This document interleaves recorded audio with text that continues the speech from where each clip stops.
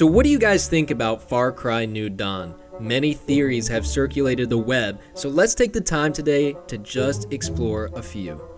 Some fans are convinced that New Dawn has to be some sort of hallucination, either caused by the Bliss or by something else. Many believe seeing a nuclear war at that scale would most likely cause a large nuclear winter for a very long period of time. They continue their argument with, if you look at the characters, sure, they got older in the trailer, but the bunker at the end most likely wouldn't have enough food to wait out a nuclear winter considering it was empty to begin with.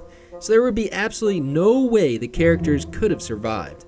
Resources for the characters throughout the land to live would be radiated, poisoned. There's no way they could have survived from anything that was left from the nuclear fallout. Some also believe the characters are dead and possibly stuck in some kind of limbo state, like some kind of afterlife maybe. It's possible they now have to escape that limbo and return where they left off, or they might just be stuck forever. What do you guys think about Far Cry New Dawn? Make sure to leave a comment below about what your theory is, and make sure to stay tuned and subscribe.